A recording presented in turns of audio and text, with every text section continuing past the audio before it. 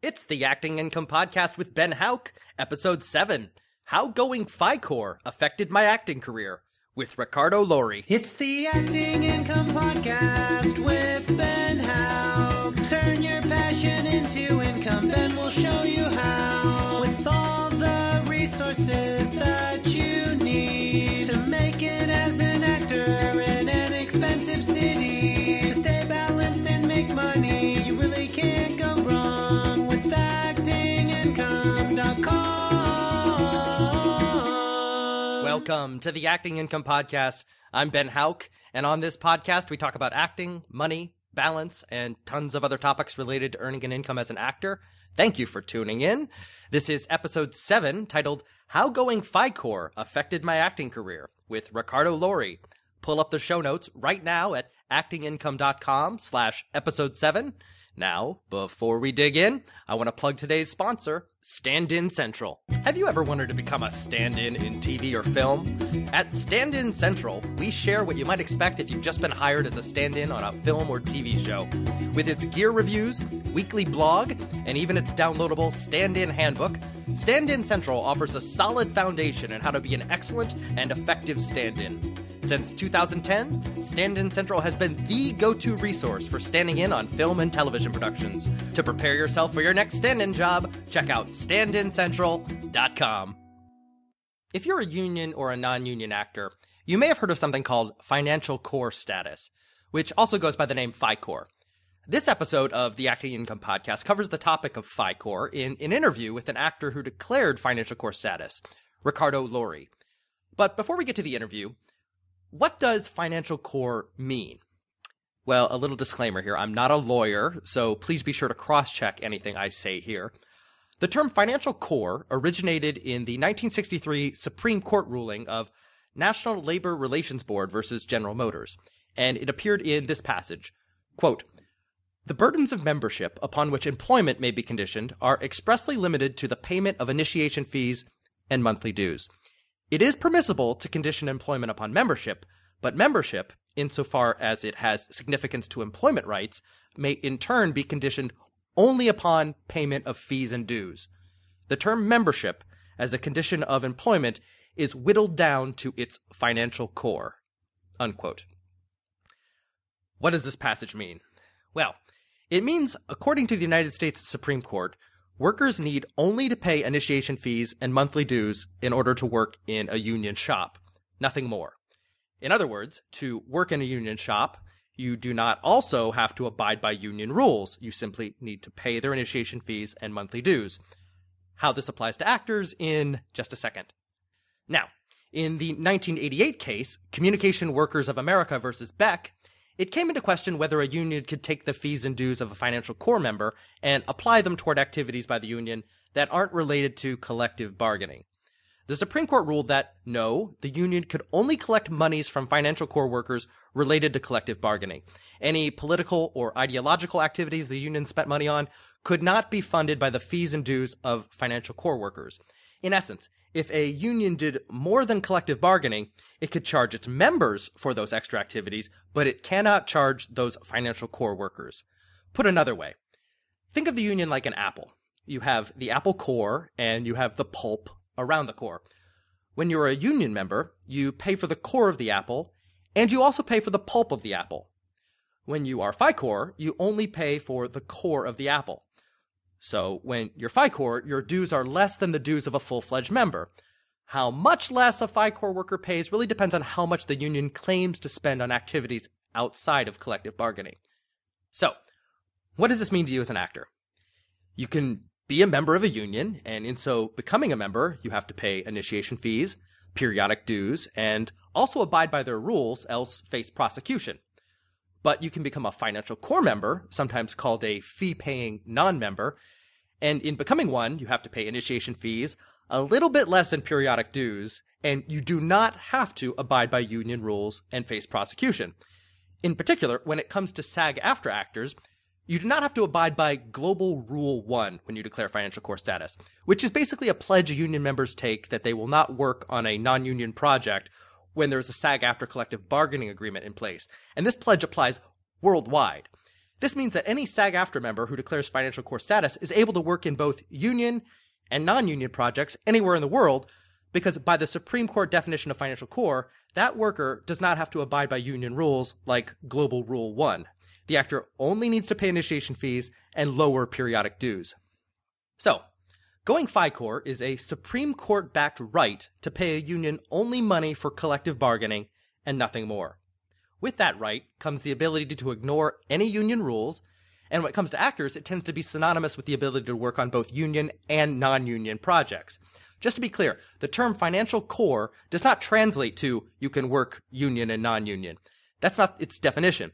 Working union and non-union is more like a consequence of going financial core. Financial core more specifically means only paying the union for collective bargaining and nothing more.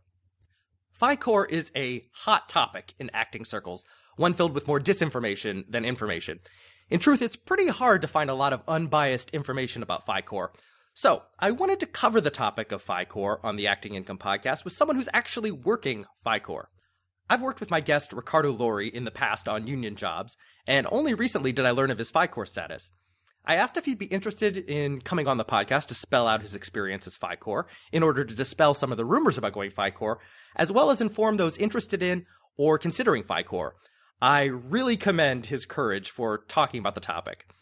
I want to especially encourage you to listen to the end of this episode, where I'll provide information on how to hear bonus material from this interview and get additional information on FI-Core. Now, a little about today's interviewee, Ricardo Lori. Ricardo Lori was born and raised in Connecticut and is a working actor currently living in New York City. He's studied at the Atlantic Acting School and Stella Adler. After leaving acting for 6 years to work in corporate America, he realized his passions were still with acting. Ricardo works daily to make his passions a reality in the world of film and television. And full disclosure, I love this guy's voice.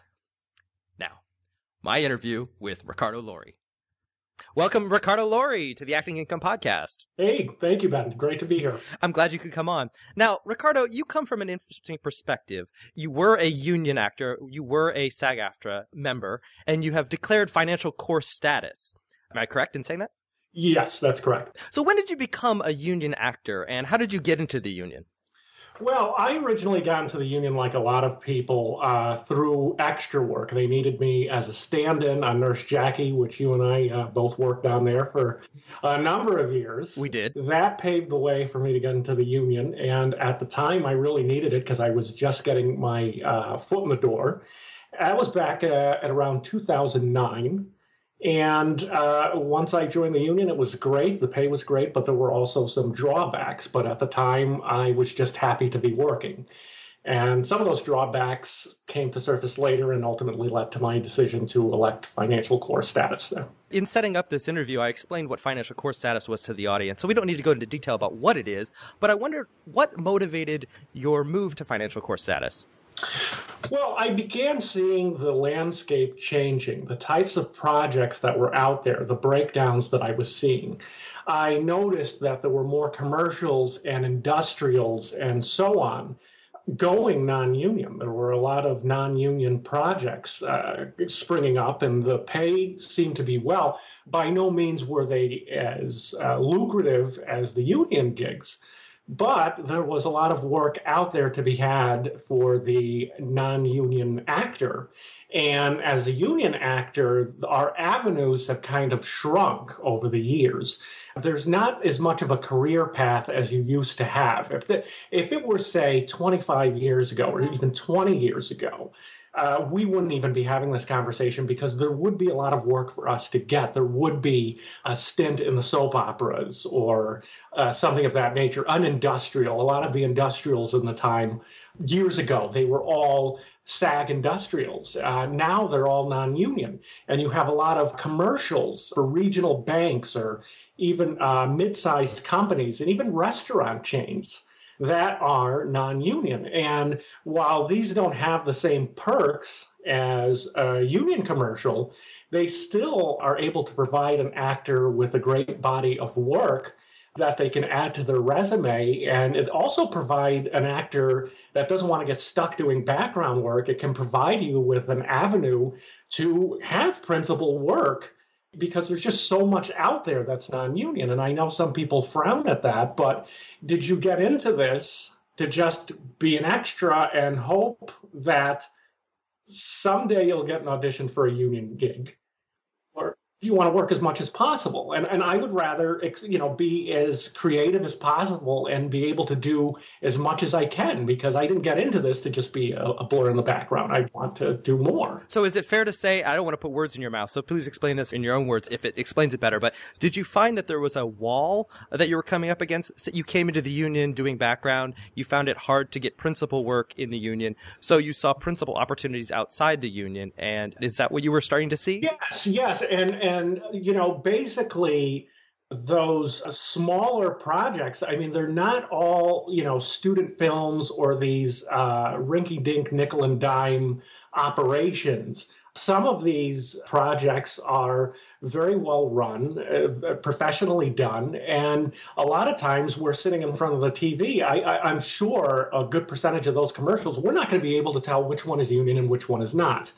And, I just noticed that there were a lot of commercials out there and a lot of industrials and a lot of small films and everything, and they were non-union. And I also had friends that worked at television stations that did local spots. And one of them approached me about doing a commercial up in Connecticut for Gaida's Dairy Milk. And I had a blast doing that. And I didn't want to be in a position where if they asked me, Ricardo, we'd love to have you on this commercial. And then is that SAG? I would have to ask that question. Oh, no, I'm sorry, I can't do it, and turn my friend down. I don't want to do that. I want to, as an actor and performer, I want to be able to take on a project, of my own decision. I don't want somebody getting in the way of that. And I'm not trying to vilify the union for, having that global one rule, but it's very hard for an actor trying to make a living that is at our stage of the game. We're not superstars. I'm not an A-list talent or anything. It's very hard for somebody working their way up to, completely abide by that. So I didn't want to work under the table or work in secrecy. I would prefer that everything be above board. So I went FICOR. So you went FICOR. You declared your financial core status. Now, what did you specifically do in order to become FICOR, to declare that FICOR status? Well, this was interesting. I mean, at the time when I did this, SAG and AFTRA were in the process of moving around, so the phone lines were a disaster. I couldn't get through to anybody. So I wound up calling Los Angeles. And I expected there to be this big intervention, or the next time I was on set, these union people come, sweep me away, take me into this room, sit me down, and have an intervention. None of that happened. I was told that I had to talk to Sally Tisch, and eventually I would have to mail her a document stating that I wish to elect my financial core status. You do have to turn in your card. And once you send that in, that's pretty much it. You get a confirmation letter saying that you are now financial core and your union dues will be reduced in accordance to the financial core status. And then that's pretty much it from there. I mean, you can go and do whatever you want and not be looking over your shoulder. Because you're not held by Global Rule 1. Is that the case? Right. You're not held by it anymore. But if you are booked as SAG-AFTRA, you are then entitled to the same benefits and treatment on that set as the rest of your union counterparts. So it's not like, you can be treated bad or made to sit in a different section, or you can't have, the crafty or whatever. There's a lot of all of this hysteria and misnomers and stuff like that. When you declare your financial core status, if I'm not mistaken, you are no longer a SAG-AFTRA member. You are a SAG-AFTRA non-member, a fee-paying non-member. Is that correct? Correct. I am still paying my dues, and those wondering if you're going to save a ton of money, don't get excited. Your dues get reduced by about $5 or $10.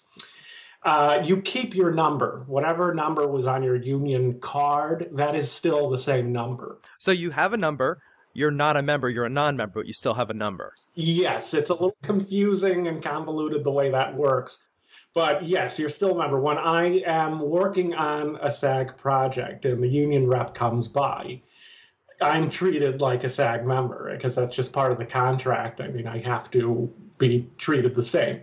If I'm working on a non-union project, I mean, you're on your own, of course. That's obvious. Everybody knows that.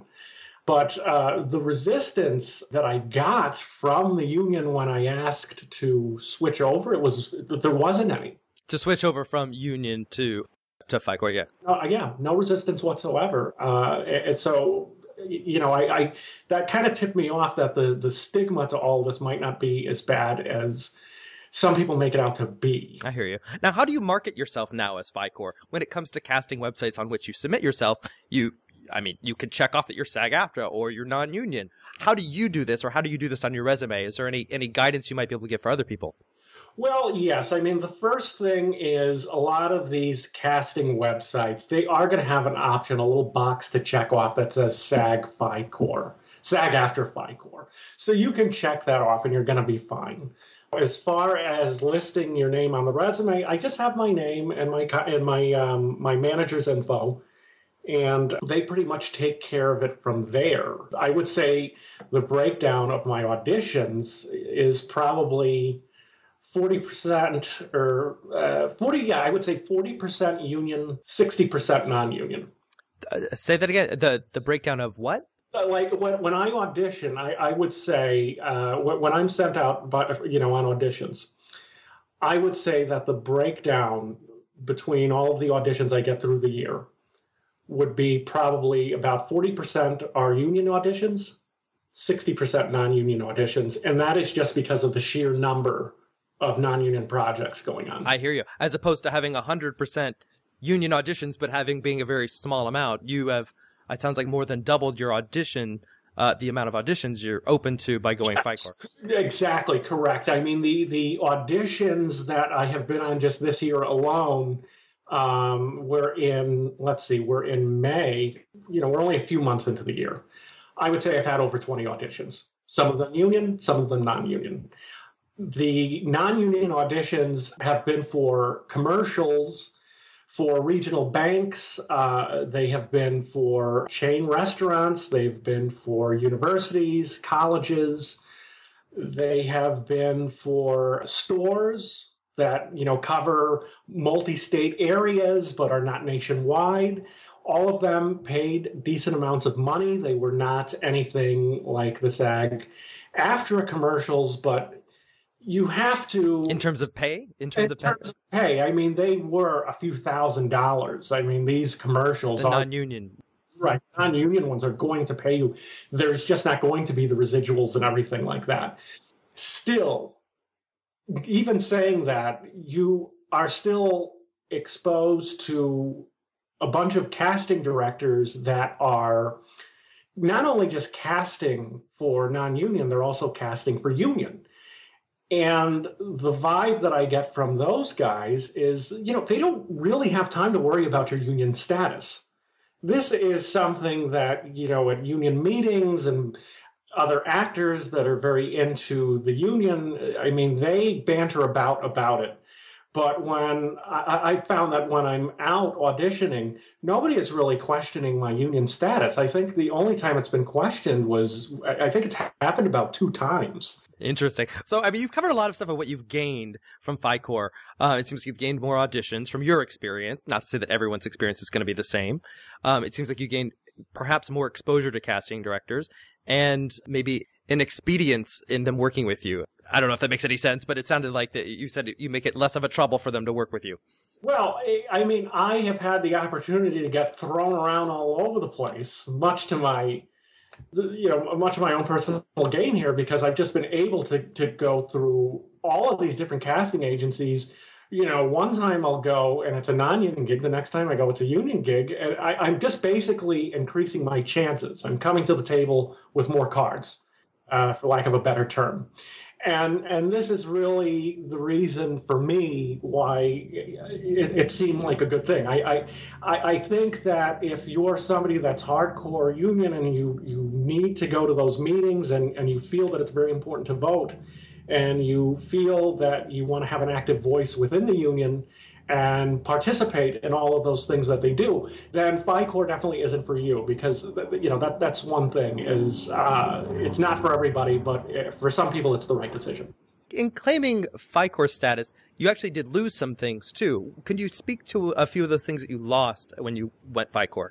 Oh, absolutely. Well, the first thing is you lose your card. Now, there's a very psychological bond that builds up with this union card. I didn't realize this at the time, but sending that card away did feel kind of weird at first. But after I sent it away and I started auditioning and I started getting some work here and there, I got over that. I think we're all so proud of getting that card at the beginning when we make it and we pay the initiation fee and we get all of our waivers, all that kind of stuff.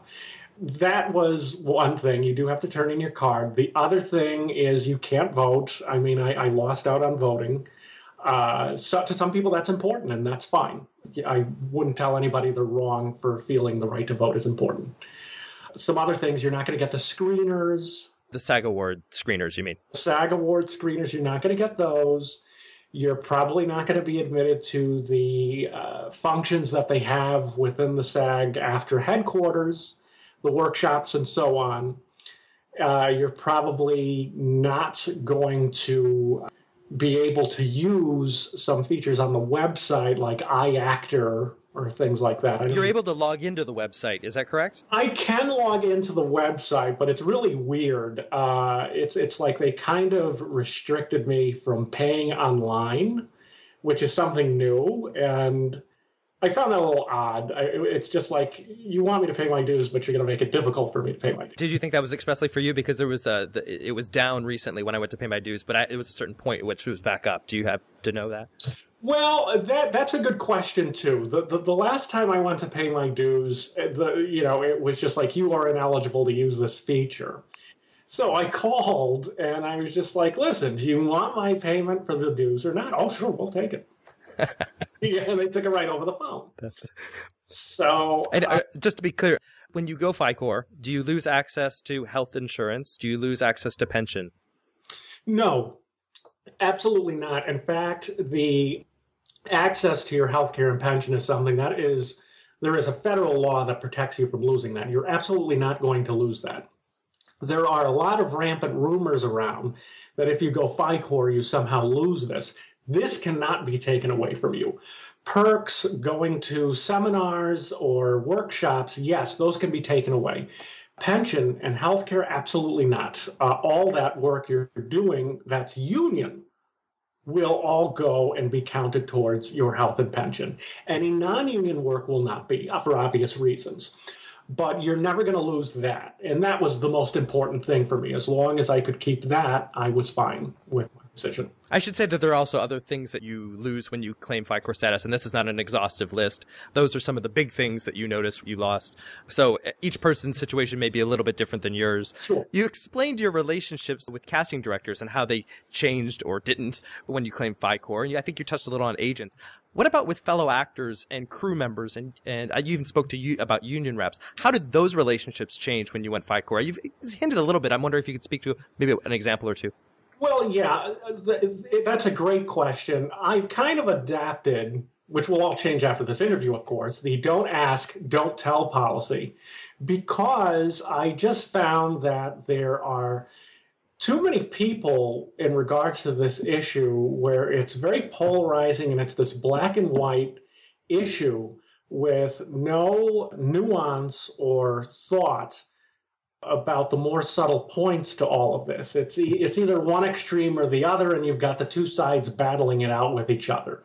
And I don't really side with either of those because I don't have an issue with the politics of the union per se. I am a liberal, and I didn't do this because I'm politically opposed to something that the union is doing. I certainly am not going to also hate somebody for making a decision to enhance their livelihood and to keep working.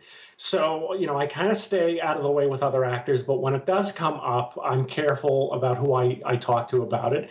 And a lot of times it's really surprise at first, and then a lot of curiosity. They want to know more.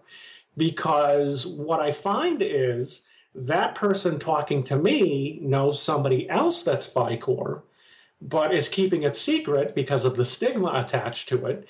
And they tell me that their friend is working all the time and they couldn't be happier. And they just want to know if I have the same stories, if I'm happy with it too. And by and large, I am happy. I'm satisfied with the decision I made, and I'm happy with the way things are moving along. I don't feel that I've really hurt myself in any way. As far as the union reps on set, I really haven't come out and declared it to them, but they do come up. They know me. They see me plenty of times.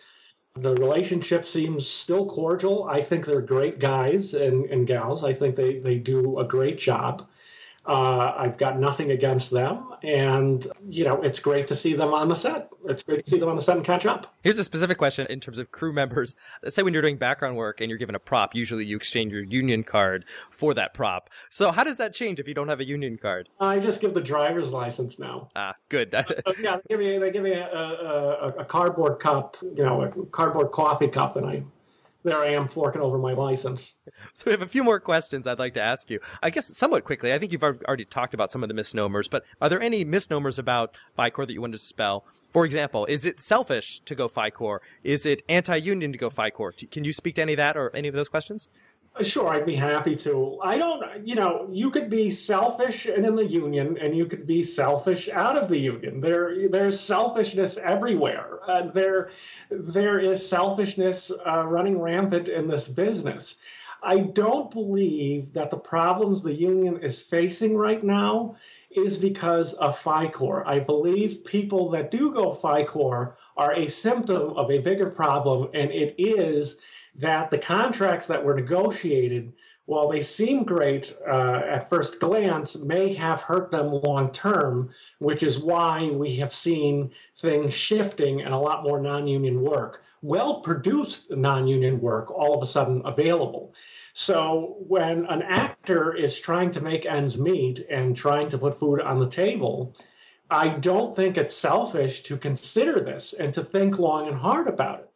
I don't believe it's the answer for every actor. I do believe for certain actors it is. And if that actor makes that decision to go FICOR because they want to be able to audition for more projects or to express themselves creatively in a project that is non-union, I don't see how that's selfish.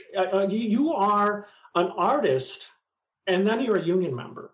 You did not get into this business to serve the union. You can't, the union helps us. The union protects us on various projects. But if the union gets in the way of you expressing your creativity, I feel that there's a problem with that. And I don't feel that it's anyone else's business to tell another actor, hey, you can't do that. You're selfish.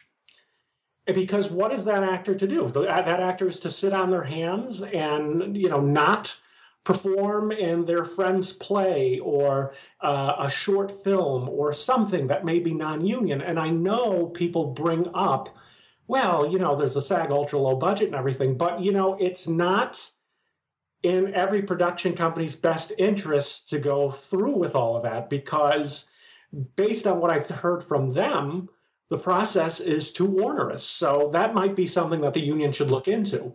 Some of these production houses, they don't have time. Their client, I did 2 major projects for Pepsi, non-union. Pepsi is doing this project. They're electing to do it non-union. There's got to be a reason for it. The production company can dig in and say, well, no, this has to be a SAG project. Well, guess what? There goes Pepsi. And, you can argue that this could be a race to the bottom and driving wages down. But I don't really agree with that because I still see an audition for a lot of these commercials and they're paying a decent price. And I am not going to say that I'm not in a position, basically, let me put it this way, that if somebody says, yes, I've got a non-union commercial for you, it's $8,000. We want to book you for it. I am not in a position, and I think a lot of actors listening to this, are you really in a position to walk away from $8,000 on the table? Conversely, If you are a great actor and you're worried that an agent or somebody is going to discriminate against you because you're FICOR, take a step back and breathe for a second. Because let's say you invite that agent to a showcase. You blow that agent away. The agent is sitting there saying, wow, he's got this theater riveted. He's got this whole crowd in the palm of his hands. This guy can be Oscar material. I've got at least 5 projects I could probably... Oh, no, wait a minute. He's FICOR. No, I'm going to let him go. Does that make sense to the agent who can... You know, it's the whole thing is crazy, and you have to... These are the finer points you really have to examine, and you have to see, is this right for you? Is going FICOR anti-union? No, I don't really think it is anti-union, not with the current atmosphere the way it is. Is it similar to, if someone said you're being selfish by going FICOR, is it similar if someone said that you're anti-union going FICOR, that you could be anti-union and in the union, and you can be pro-union but outside of it as a non-member, a fee-paying non-member? Well, the thing that these people have to remember is that it's my legal right, as well as every other actor that elected FICOR status. It is the legal right. It's not like we went ahead and did something that was underhanded and shady. I don't believe the small percentage of actors that are out there doing FICOR work are bringing this union down to its knees, or whatever spin they're putting on it. If that were the case, this union would have folded a long time ago. I mean, both unions have merged. Was it because of FICOR? I don't think so. There's a lot of bigger problems out there. And these are the kind of problems that they've got to tackle. And if the atmosphere was different, if all of the projects out there were union and the only thing out there that was non-union were like really, really bad projects, just awful stuff that's like a hair above student film. Well, you know, I guess I wouldn't consider it. What do you have to say to a member who is interested, SAG-AFTRA member who is interested in FICOR, or someone looking to become a non-member of a union? What would you say? The first thing I would tell them is to figure out what is important to you, because that is a question only you can answer. The union cannot answer that for you. Your acting peers cannot answer that for you. You have to make the decision yourself. The answers are with you. If you are on one of the boards, if you are politically active in the union, it behooves you to stay within the union. And I would never suggest going FICOR to somebody where that is really important to them, because I understand, you know, the activism and being a part of all of that. Some people really get a lot out of that, and they really are, it's a passion for them, and I'm not going to tell them to forfeit that. If you are somebody that you enjoy the benefits of the union, but you're not married to, you know, just being union 24/7, and you have very specific ideas of what you want to do as an artist, of what you want to do creatively. And some of that may stray outside of the union lines. If that is the case, FICOR may be for you. Because at that point, nobody can really get in your way and say you can't do that. Because none of us got into this business by listening to people say, you can't do that. We all grew up around people saying, you need to be a doctor, you need to get a job at the bank, everybody said you can't be an actor, there's no money in it, there's no way to do it. Well, there is, but you've got to do some things that require a lot of thought, some sacrifices, a lot of hand-wringing, you know, a lot of restless, sleepless nights, but in the end, it all works out. So, last question for you, Ricardo. What do you think would have to happen to motivate you to rejoin the union? Well, that's a very interesting question. There could be an angry mob that surrounds my place of residence, because, you know, there are these angry actors that are kind of like the SAG police. And I do love them. I know some of them and stuff like that, and we debate on it. This is not, you know, this is all in jest. But seriously, to consider rejoining at this point, I think there would have to be some changes. I mean, I would have to see a lot more work, commercial-wise, industrial-wise, the smaller projects. I'd have to see a lot more of those coming to the forefront, which I don't see. I also would like to see some more, gosh, how can I put this here? I would like to see them listen to their voters more. And I'm not saying any of that out of hate for SAG-AFTRA. I can't stress this enough. I don't hate SAG-AFTRA. I just think that their restrictions and rules for actors at certain points of their career are a little too much, and they're really the union is really catered towards the A-listers and stuff like that can afford to say no.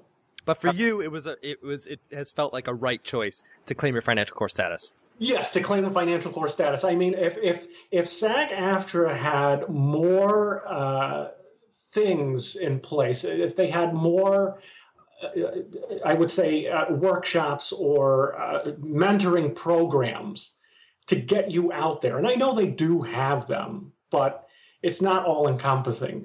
If they had kind of what your regular union would have, like a union hiring hall or something like that, which is very hard to do. It's the world of show business. But if they did more to get their actors working, I would really consider jumping back. What I think now is this is such a competitive business. The numbers of union actors are so high, the job's so little, they can't really do that. There are definitely things where if they did it, I would consider. And there is a process. For those of you wondering that go FICOR, there is a process if you really do want to go back. There is a process in place for you to go back. It involves a hearing. They're probably going to slap you with another initiation fee, but it is there. They do reserve the right to not let you back in, but that's something that would have to be decided at the hearing. For the most part, many actors, including myself, we're not really considering going back. We're kind of happy where we are, and if we do want to go back, we'll cross the bridge when we come to it. Ricardo Lori, thank you so much for being brave to share your financial core status story, and thank you very much. Oh, thank you. As I said before, I have some information on how to get bonus material from this interview and how to get additional information on financial core.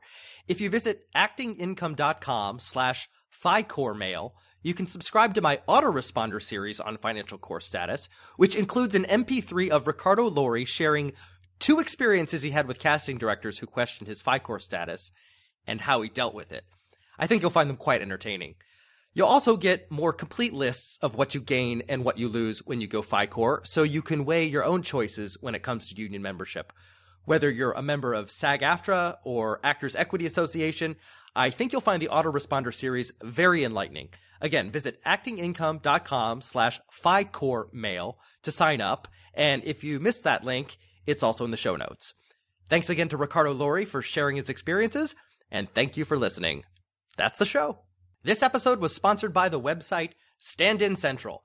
To learn about standing in and to download the Stand-In Handbook, visit standincentral.com. The show notes for this episode are available at actingincome.com/episode 7, where you can leave a comment on this episode. You can also find Acting Income on Twitter and Facebook. Rate and review this podcast on iTunes by visiting actingincome.com/iTunes. If you'd like to sponsor an episode, check out actingincome.com/advertise. I'm Ben Hauck, Donabad, which is thank you in Bengali. See you on the next episode. For more information, as always, check out actingincome.com.